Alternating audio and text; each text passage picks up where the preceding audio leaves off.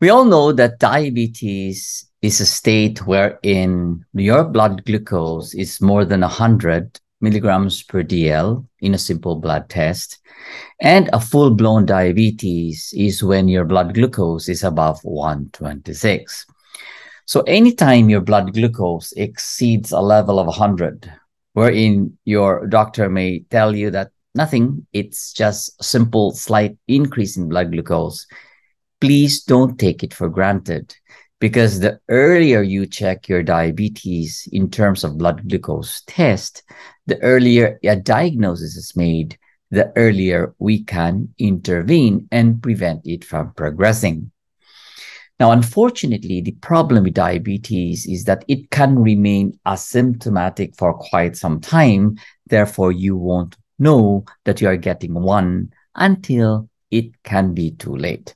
So what then are some of the signs and symptoms that you have to watch out for to determine if your blood glucose is high, if you have diabetes, or if you're on certain medications that your blood glucose is presently uncontrolled and therefore needs to be addressed immediately? Let's watch this.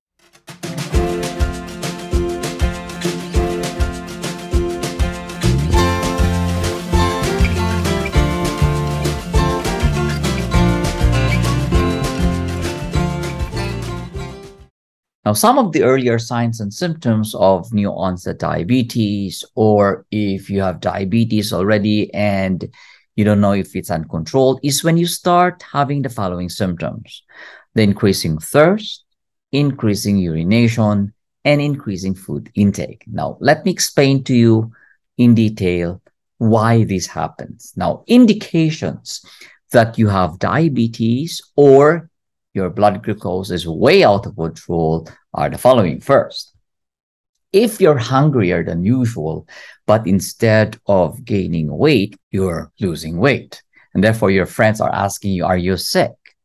Now, since your body is not utilizing sugar for energy, since your body is not producing enough insulin because you have diabetes and uncontrolled, then what happens is your body is not able to consume or get enough energy from the preferred source, which is glucose, because there's not much insulin. So what happens? The body instead turns to muscle and fat as a source of glucose or a source of energy. So when your body gets a source of energy from the stored fat and muscle, that is when you start your unintentional or unhealthy weight loss.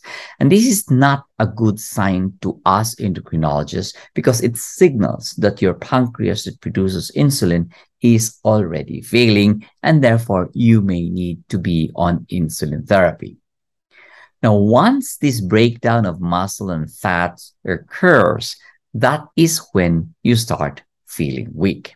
So the second indication that you may be having poor control of blood glucose, or you may have developed diabetes, is when you start feeling weak and suffering easy fatigability. Remember, the muscles during the state of uncontrolled sugar are not able to eat, and therefore they don't get enough energy from sugar due to poor insulin action or no insulin being produced by the pancreas. And therefore, your body literally is deprived of food. Simply put, the sugar from food is staying in the blood. So when you have a blood glucose done, it's going to be high. This blood glucose is staying in the blood instead of being incorporated or utilized by the muscle for energy.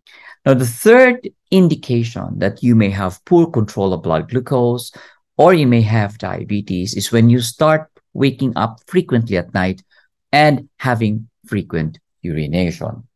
Remember, high blood sugar makes you pee out the excess of glucose in the urine, and with sugar comes water, and therefore you tend to pee a lot. Now remember, this frequent urination, because you're losing water a lot, also results in frequent intake of water due to thirst. Now, another problem with regard to frequent urination is that it can also lead to dehydration, which can be another contributing factor to fatigue. Now, the fourth indication that you have poor control of glucose that is related to the third is that because of increasing urination with increasing glucose output, you're getting some urinary tract infections, including yeast infections, specifically among females, wherein they will also complain of frequent vaginal itching, which can be intractable. Remember, the yeast feeds off the glucose, and if your blood glucose is high, then there's more glucose in the urinary tract. Now, the fifth indication or things that you have to watch out for if you have diabetes is when you start having blurry vision. And usually this can result in frequent headaches. Now, you may notice some changes in the clarity of your vision. Literally, high blood glucose levels can lead to some changes in the lens of the eyes, including some changes in the shape of the lens, which can make it unable to properly focus, resulting in blurred vision. Now, since there's a problem in focusing, and therefore one may suffer from frequent headaches. So this can be an indication for you to check whether you have high blood glucose or not. Now, sixth indication is when you start having scratches or some wounds that take time to heal.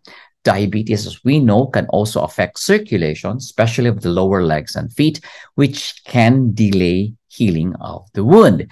And as a result, this can be very serious and can lead to infections, and intractable infections due to high blood glucose can lead to amputations of the foot. Remember, uncontrolled diabetes is the leading cause of amputation. Usually, this seventh indication is a precursor to non-healing wound, because most of these patients will also develop the so-called neuropathy, when they suffer from tingling and numbness of both hands and feet. Now remember, uncontrolled blood glucose has been shown to cause nerve damage, manifested by tingling sensation and numbness in your hands and feet. Sometimes there's such a thing as a nerve pain, especially in the hands and feet, described as pins and needle sensation, which can sometimes wake you up at night. And of course, when you start brushing your teeth, this eighth indication that you may have poor control of blood glucose that you should watch out for is when you start having painful and bleeding gums. Now, gum disease is one neglected complication that we usually don't look for among patients with diabetes.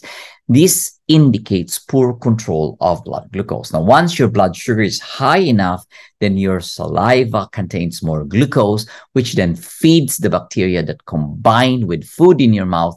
This will result in plaque formation that can cause gum disease. So over time, the gum starts to become red and inflamed and eventually tooth loss. So far I have described with you some of the indications that you have diabetes, or some of the things that you have to watch out for if you're presently are on medications for diabetes but haven't had a chance to see your doctor for follow-up. These common things one needs to watch out for if, number one, you're at risk of developing diabetes, or if you have high blood glucose, and that you need to be aware of the symptoms because they signal poor control that should be managed as soon as you can. Remember, a diagnosis of diabetes is very simple. It's a simple blood test called fasting blood sugar and a test called A1C that we usually get for those already on medications to make sure that they're well controlled in the past 3 months. Again, any fasting blood sugar above 100, specifically if it's above 99, like 99.1, 99.2, please see us because we can still prevent you from becoming diabetic. Or anytime your A1C is above 5.6. Again, this is Dr. Jerry Tan. Stay safe. See you again soon.